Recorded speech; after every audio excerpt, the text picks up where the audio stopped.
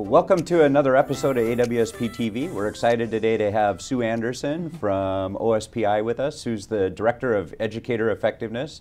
And we've invited her to come down and spend some time chatting with us today about TPEP and our evaluation system and putting the G, growth mindedness, in our evaluation. So welcome, we're glad you're here. Thanks, Ron. I'm really excited to be here today. Yeah, good. Well, so maybe just kind of open with our conversation around a little bit of history of TPEP, and you've been in this from the very beginning. I have, yeah. And when it started, I was actually in a school district, and part of the team working with Scott Seaman, in fact, leading Tumwater's foray into the world of TPEP, and then became an assistant principal in Tumwater and had a chance to use it as an evaluator, be part of that process. And now it's part of my plate at OSPI. Yeah, so you spent a lot of time in the TPEP world these yes, days. I have.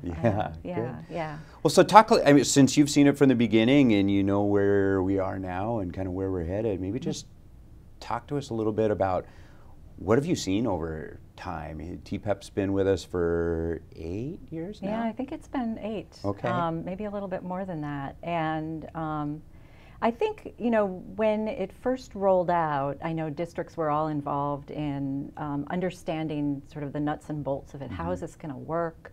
How are we going to score things? What is that going to look like? And we also, every district got to choose an instructional framework. And so I know in Tumwater we were very busy about that, exploring all 3, deciding which one we were going to use, and figuring all of that out. And I almost see where we are now as a recovery from that period.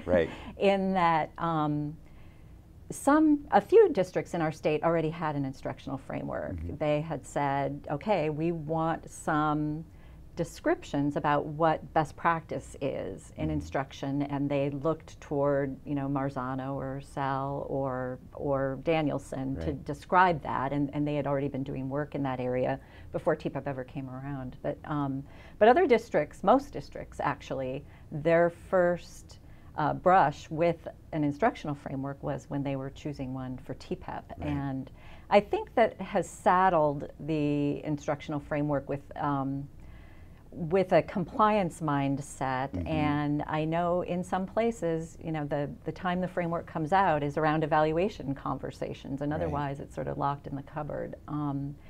So what we're really wanting to do is bring those frameworks front and center and say, these are the foundational documents about, you know, what we think good instruction looks like, and they should be guiding our thinking about practice all the time.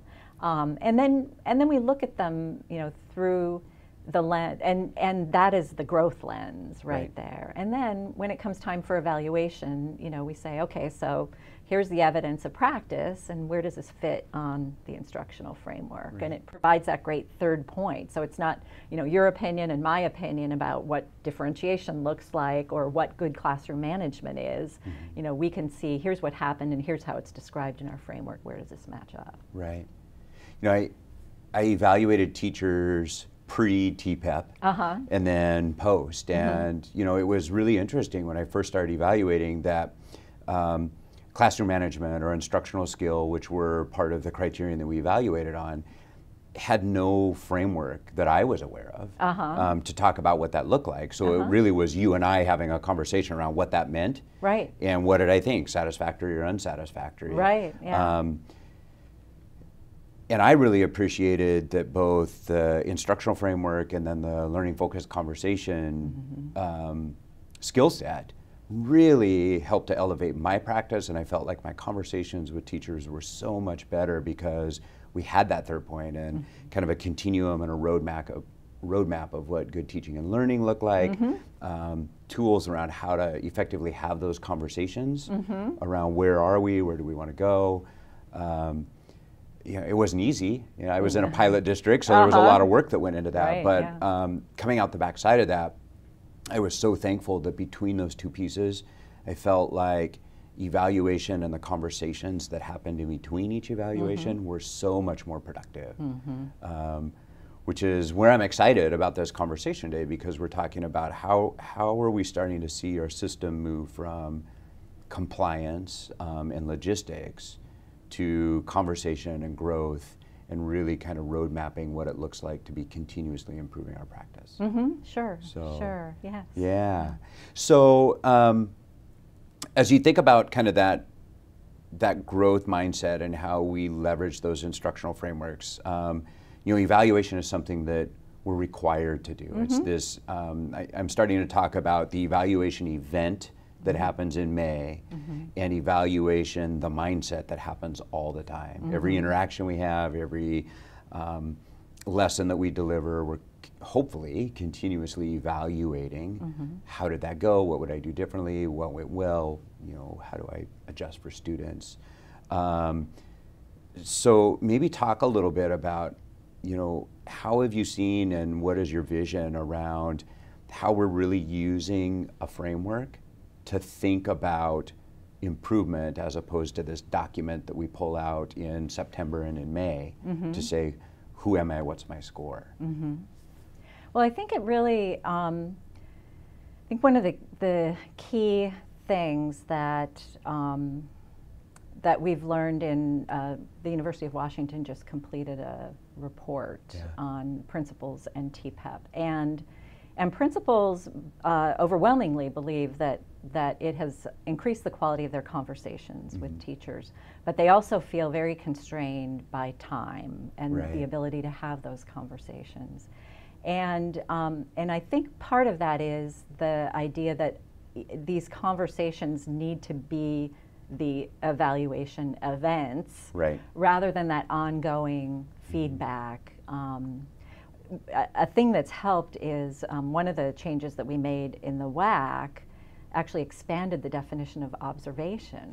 So that you can be collecting evidence on criterion 8 when you walk in and spend some time in a PLC, or on criterion 7 when you go to family math night, or you know, some of these other things that happen when you sit down with a teacher to look at student work. You can be, you know, collecting evidence. It isn't just the old pre-conference observation, post-conference time.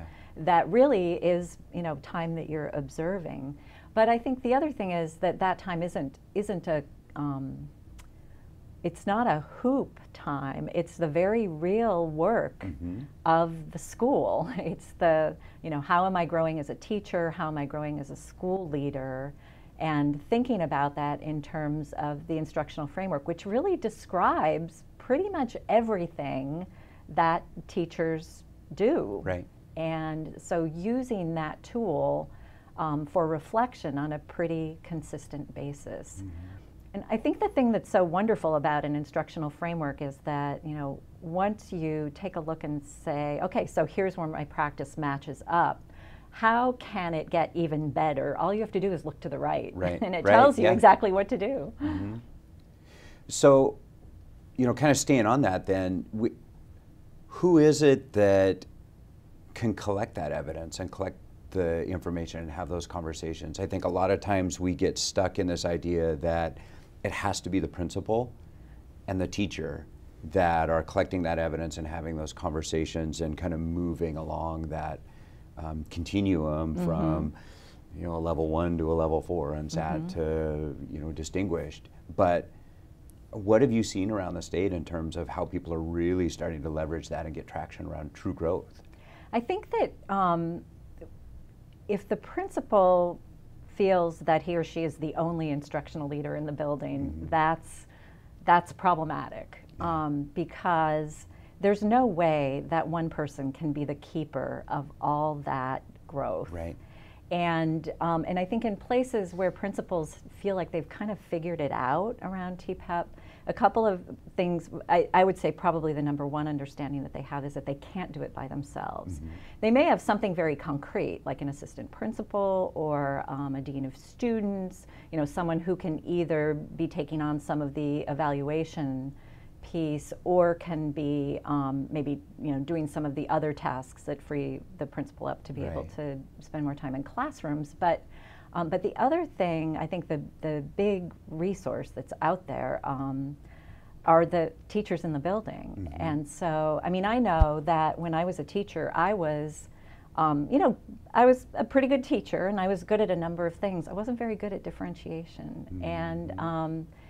And I, you know, as an instructional leader, wasn't the best person in the school to lead conversations with teachers around differentiation. I walked into classrooms where there were teachers knocking it out of the park on differentiation. Those are the people who should be leading that work in the building. And so I think sometimes it can be a time saver in the end to spend a little bit of time thinking about what is the contribution that each person in the building can be making to this system. And you know, what is this teacher ready for? And it might be a leadership role. How can this teacher maybe be leading on something where he or she is really skillful? Or it might be a next learning step. I think that can be helpful. You know, I like that you mentioned that. I think about you know, Fullen's work, and he talks about the lead learner in the building, and that as the instructional leader, you can't lead it all and probably shouldn't be. There are people that can teach and lead circles around what I can do as a principal because that's their wheelhouse and that's their day-to-day practice. You know, using that same example, and I would agree, in my own practice as a teacher, I didn't differentiate instruction as well as I could have and should have. So for me to push in and lead that work doesn't make sense, but for me to facilitate that and encourage those conversations and set up structures and practices and really give permission that the growth in practice happens in the collegial conversations, not in the, you know, top-down kind of conversation. What a great way to encourage, you know, high-quality PLCs. You know, how do we use staff meeting time? I think there's a lot of ways that teachers can collect their own evidence and push themselves in their practice without me having to be the one to lead that. Right, and it's so much more easily received when it's someone who is doing that work of teaching, who's sharing that message of how it might be possible. So, kind of moving into that idea then that, you know, every teacher has something specific that they're working on. You know, this idea of individualizing or differentiating your evaluation and that self-assessment, where you are in your practice and where you want to be. Can you talk a little bit about what you see and what you see the evolution of that looking like in terms of, you know, principals being able to facilitate and lead and kind of push that idea of the differentiated, individualized evaluation system? Sure. I think initially, because we were all kind of uncomfortable with this new system, it was sort of clunky. And I think what that led to actually is principals taking a much more active role than, you know, kind of controlling the process, because they were the ones who knew how. And I think a lot of teachers were like, what does this mean? What do I do? What am I supposed to do? And I believe that over time, as principals have really sort of trusted the power of the framework and also their ability to empower their teachers, in working with an individual teacher, you know, this is where we get into, I think, the difference between comprehensive and focused evaluations. But when a teacher's in a comprehensive situation, it's kind of like, it's like a full physical. You know, everything's got to get checked out. And at the same time, it's impossible to focus on everything. And so that experience can be very powerful if there is some focus to it. And principals are not able to be in classrooms necessarily. I mean, they aren't there to experience the day-to-day of what the teacher is experiencing. And so to some extent, you know, I think to a large extent, it's important for the principal to facilitate the ability of the teacher to do a good job with self-assessment and to use learning-focused conversation skills to really facilitate that self-examination and to coach teachers around, figuring out where they believe their instructional growth can have the most impact on students. So in my work around the state, self-assessment seems like it can be kind of a bugaboo in places, because there are some places where people are not necessarily encouraged to either engage in or share the self-assessment. Or perhaps sometimes even allowed. Right. Yet, how do you know where you are if you don't stop and inspect it and reflect on where that is? So can you talk a little bit about just what is the best practice around that? So say you are in a system where, whether it's contractually, whether it's just kind of the culture, the climate of the district, whatever that is, that people are kind of holding those self-assessments tightly, how would you guide people to use it anyway in order for that to be an important tool to reflect on your practice and continue to see where you are in terms of that journey towards improvement? I think perhaps it's to ignore the self-assessment as a thing and simply have a conversation with the teacher about, okay, so here we are getting ready to start a new year, and we can maybe talk about this later, about a conversation that may have happened in May around what we're talking about now, but ready to start a new year. And so as you have had a chance to get to know your class a little bit and are thinking about what some of their needs are as learners, what do you see as some areas that you'd like to focus on, as a teacher, as a learner, as the lead learner in your classroom? Right. And I think you can avoid the conversation about any specific tool that might have done that, but just what are their reflections on however they have come to that conclusion, whether they went into eval and did a full bore self-assessment, or whether they simply spent some time over the summer thinking about how they wanted to improve in their practice. How can you, capture that and then make sure that you're there to support them in that learning that they've identified. Have you seen places where people are getting traction around really kind of leading learning about the framework itself? I know that statute says that it's our responsibility as building leaders to ensure that our teachers understand their evaluation system, and principal evaluators ensure principals do. But I really believe that unless you really understand your framework, it's hard to speak framework, and it's also hard to think about where do I go next.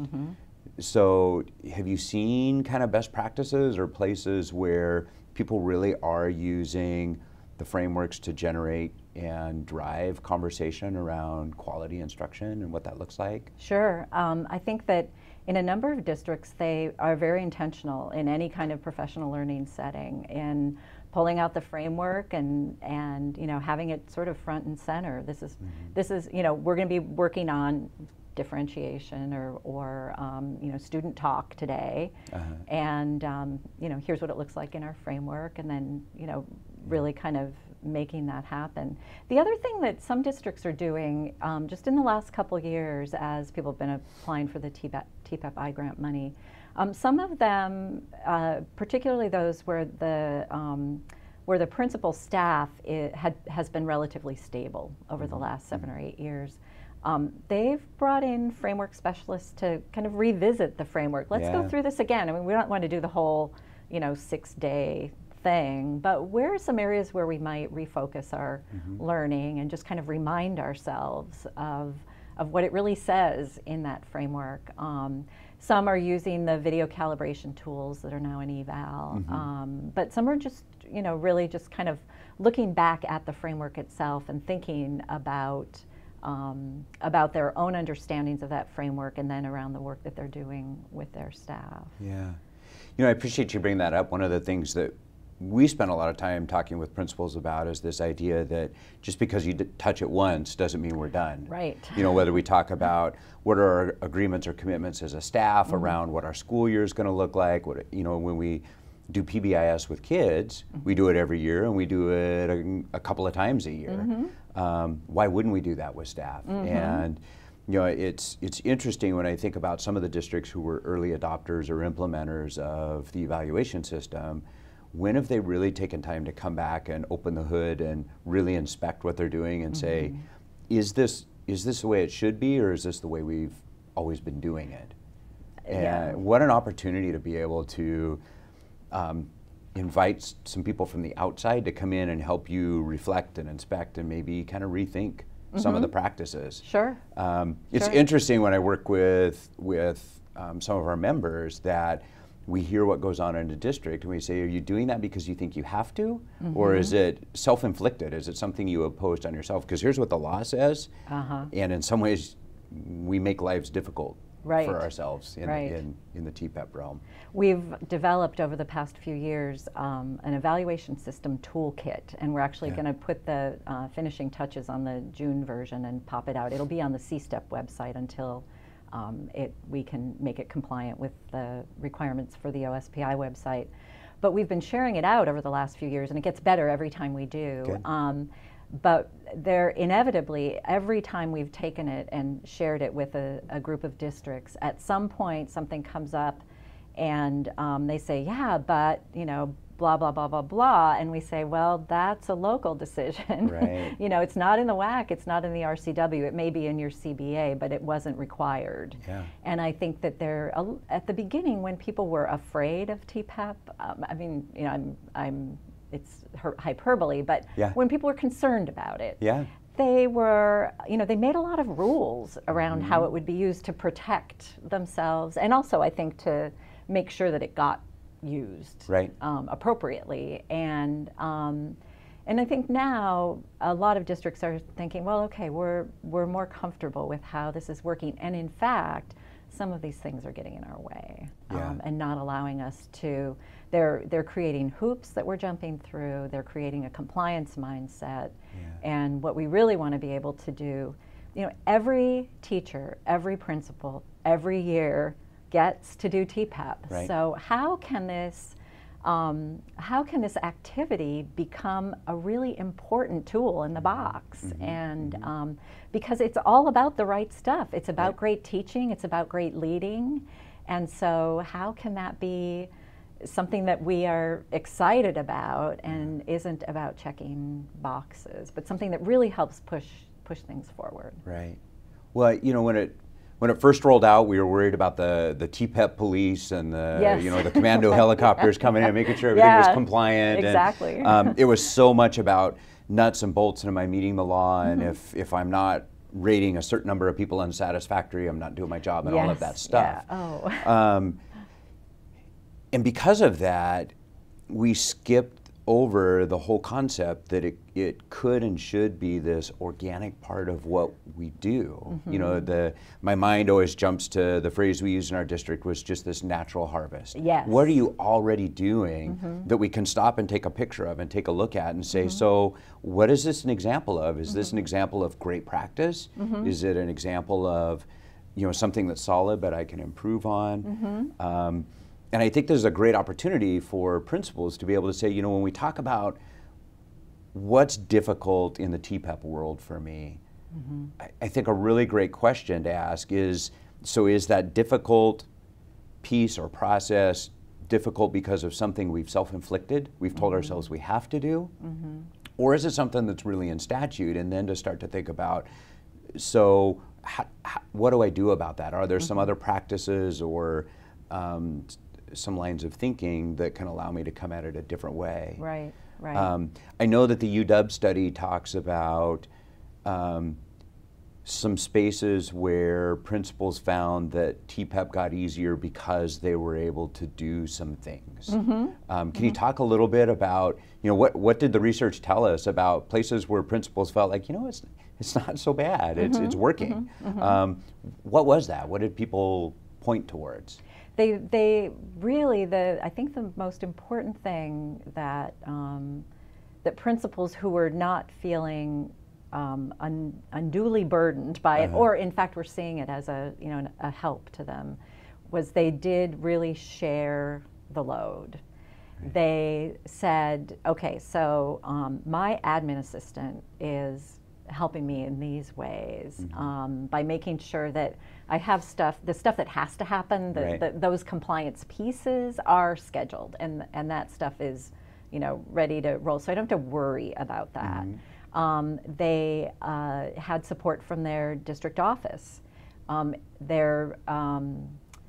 They felt that they had colleagues from whom they could learn, people they could share ideas with, thought partners around this process. And then they also looked toward their staff for assistance. If they had an assistant principal, or if they had a dean of students, being thoughtful about what that person's skills were and where they might best be used.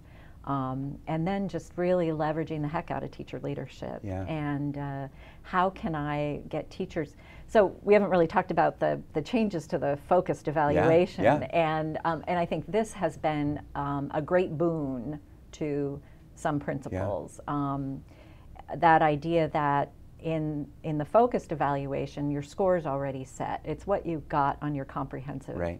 So choose something challenging to work on, and my job as the instructional leader is to provide support for that. Well, support might look like hooking you up with the 3 or 4 other people in your school who are working on that same thing, and a thoughtful colleague who's pretty smart about it. And as a PLC, you're digging into that, and I'm just cheering you on.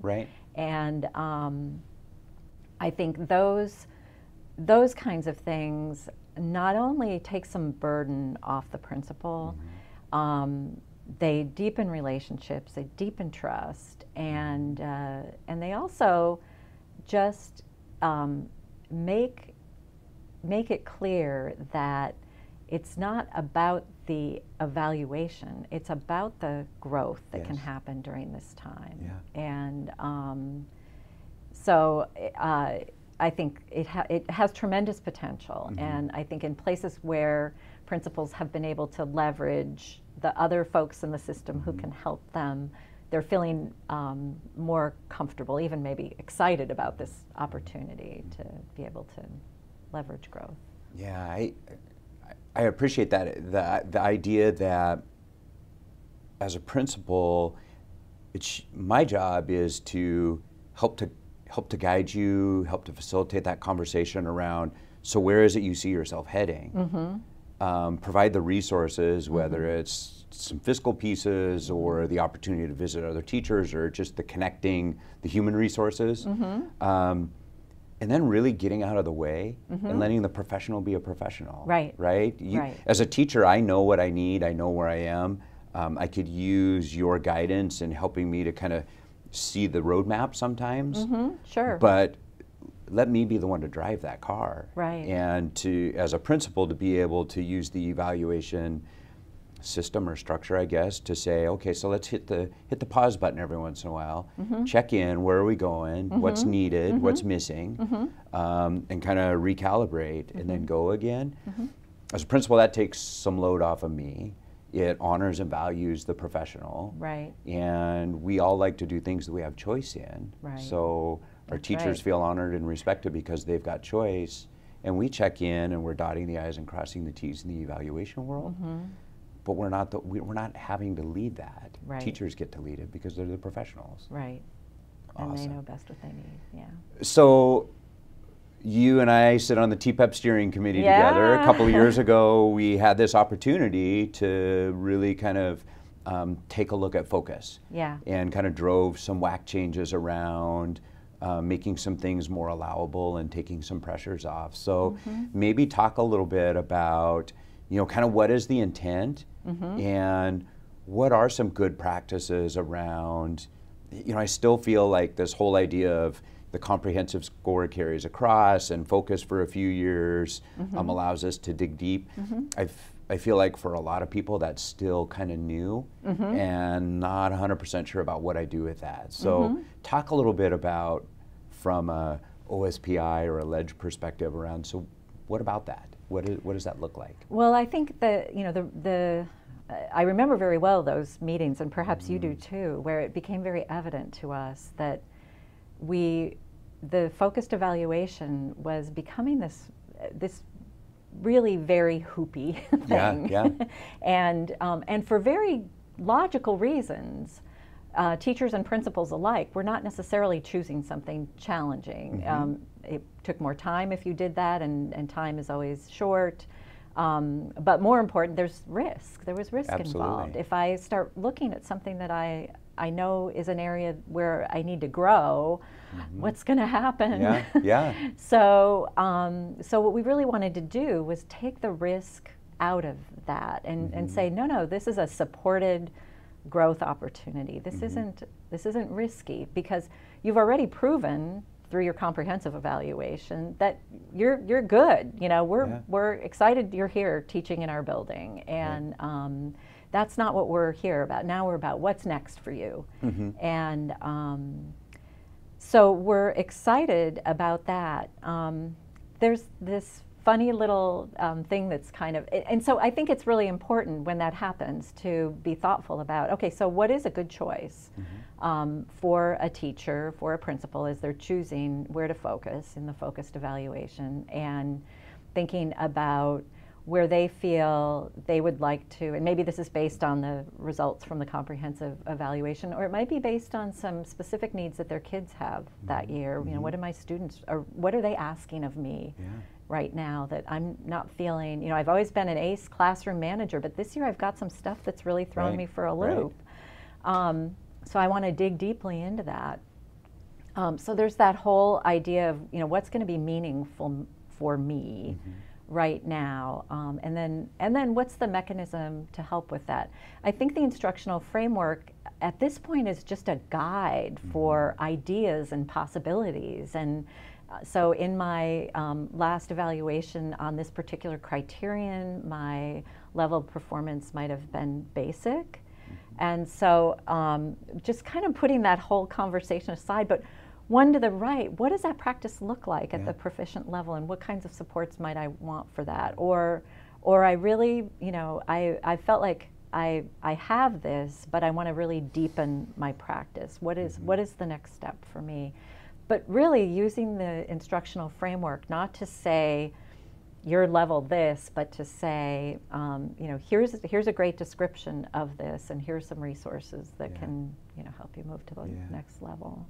You know, it's funny, I mean, there were some very real consequences in the focus world if you grab that. I mean, there are a lot of evaluations that happen where people land in proficient or even distinguished and have a criterion that's still basic. Exactly. Right? Yep.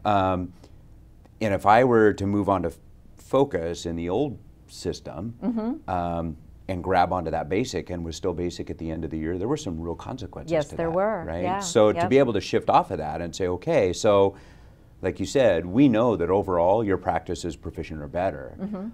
So let's grab onto that piece where there's room for some growth and allow you to focus in. That's exactly what we do with students in our classroom. Yes, it is. Right? We've got those students who are rocking and rolling in a bunch of different areas. And we don't say, okay, great, stay great at this. We say, okay, so let's go take a look at this other area that maybe isn't as strong for you, because to get better all around, everything needs to get better. That's right. So as a principal then, we really should be helping our teachers to understand that this isn't about you not being a good teacher. It's about you grabbing an area of your practice that could use some refinement. We all have them. Yep. And the fact that there's really kind of this hold harmless. And so my job is to work with you and to connect you with other people to inspect this part of your practice that is going to benefit you and kids in our building to continue to grow. Right, yeah. And I think with that hold harmless, it's really an opportunity for, you know, when teachers first shake hands with the framework, it's often, it's because they're new, either to the district or to teaching. And it's kind of a big scary thing, as much as many districts try to make that first handshake with the framework be about, you know, this is our, you know, instructional foundation, you know, blah, blah, blah. They don't talk about TPEP and evaluation till later. It still kind of has that feeling to it. When a teacher moves into the focused evaluation, it's like, it's just this opportunity to love up your framework and really get to know it in a way where this isn't a scary thing. This is just important information that's out there that can be helpful to you as a professional as you're looking to grow. Yeah. So obviously the whole intent of this is that my practice as a principal, a teacher's practice as a, leading a classroom is to make sure that we're the best that we can be for kids, right? Yep. And so one of the components in our evaluation system is that student growth side, where it really talks about, okay, so you're doing all of these things, you're a good teacher, you're a good principal, so what? What's the impact on kids? So built into 358, 368, depending on your framework, right, or on your leadership or instructional, right? Are these student growth components?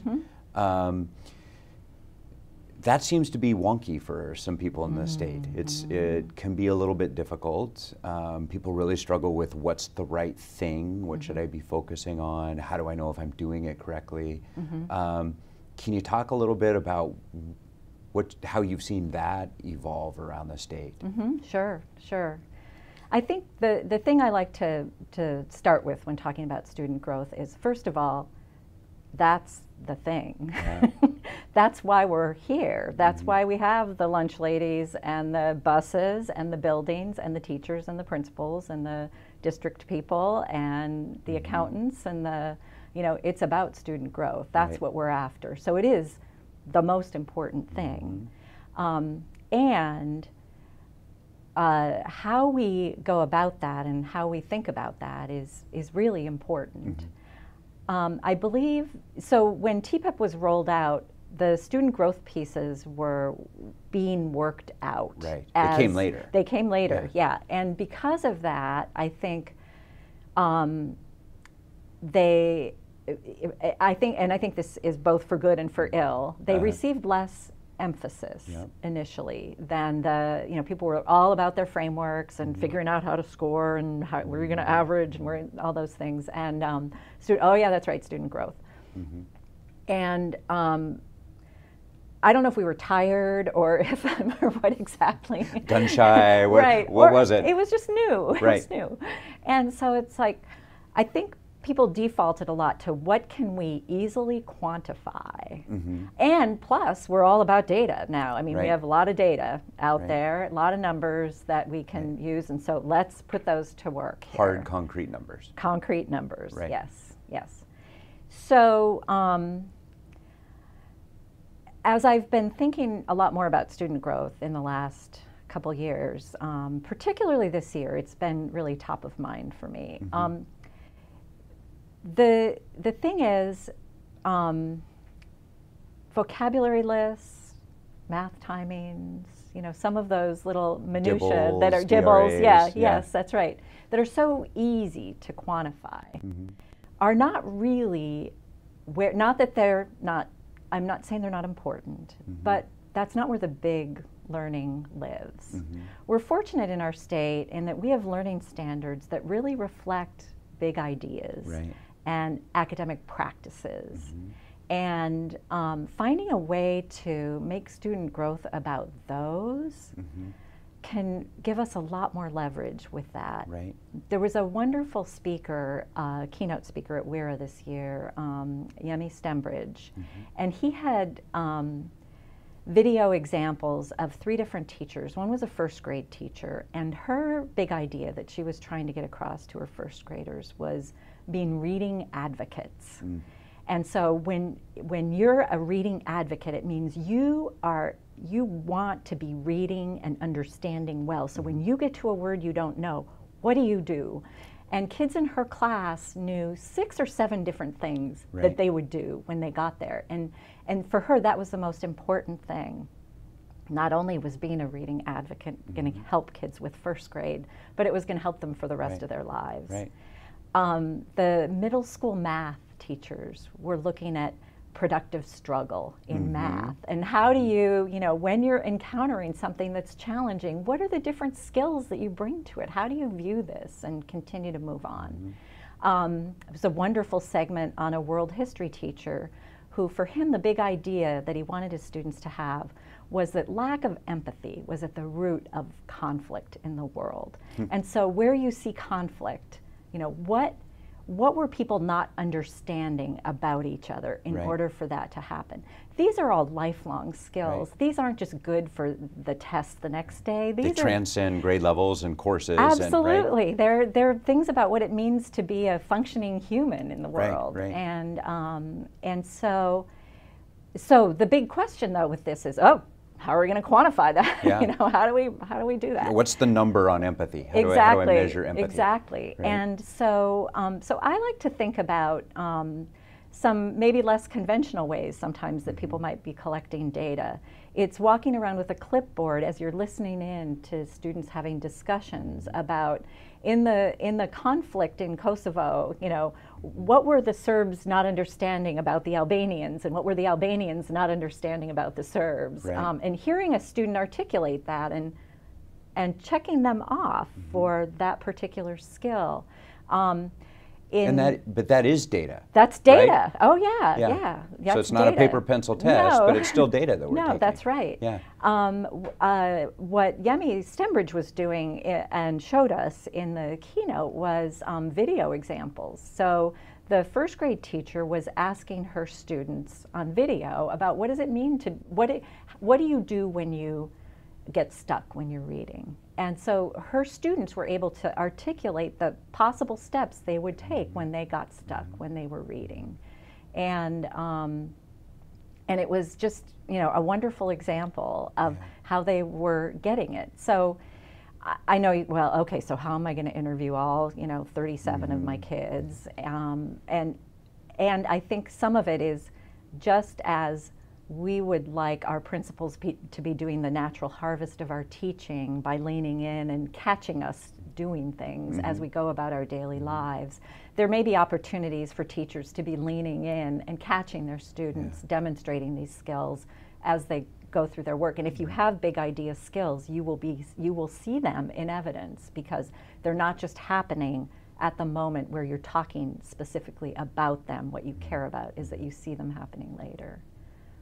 So it seems to me, so we're getting ready to move from this kind of continuous evaluation to the evaluation event in May. Yeah, it's the time of year. Yeah, but then there's this great opportunity to start to talk about, okay, so what about next year? Whether it's your practice, whether it's some things that you're thinking about with the course or the subject that you're teaching. If you're elementary, what are you doing in math or reading? But it's this, I think about, you know, what you said with the idea of how do we capture that. We can get there in the student growth goals if we're mindful of that in the fall, right? So when we sit down and start to talk about either heading into next year, if we're having this conversation in May, or even better yet, when we actually have the faces in front of us that we know are going to be our class this year, to talk about, okay, so what are our goals for these kids? And to start to talk about, so what are the goals? How are we going to measure it? How do we know if we're getting there? You know, all of those things. If we're mindful about that in the beginning, then we can get at some of these kind of bigger concepts, you know, the math, the reading advocates, or the problem solvers, or the critical thinkers, any of those things. If we try and capture it now, it's going to be really tough. But this is a great opportunity to say, so what are these kind of more enduring skills that we want kids to have? Yeah. So thinking about May, it's evaluation season. If we want it to really be something that's impactful, not a grade that we stamp and say, okay, you did great this year, or here's some areas to improve, but really being growth-minded. Do you have thoughts about what that pre-evaluation or evaluation conversation can look like, or how we use that to kind of, and we can have a deeper conversation at some point about what does that look like to springboard into the fall. But if we really want it to make an impact, other than to be just this compliance thing we do in May, do you have some thoughts around that? I think that I have a few, and I think that people out in the field have many, many more. And all the things that we're talking about here, there are examples all around the state of people, you know, building on what we're talking about today and making it sing. I think that first it's important to celebrate. And I think taking a moment to reflect back on where things were in September, maybe, you know, in terms of practice, you know, so all year long you've been thinking carefully about and working on and, you know, and so, you know, just to celebrate the fact that that growth has happened is an important thing.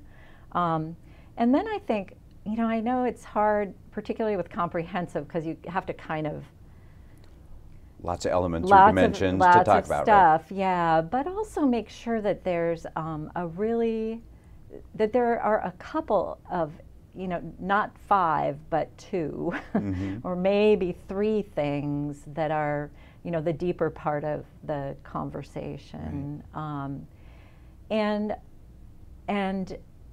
allowing the, you know, staying curious and allowing the teacher to be really sharing where, you know, what they're seeing about their work and their context, and I think those are some important pieces of that.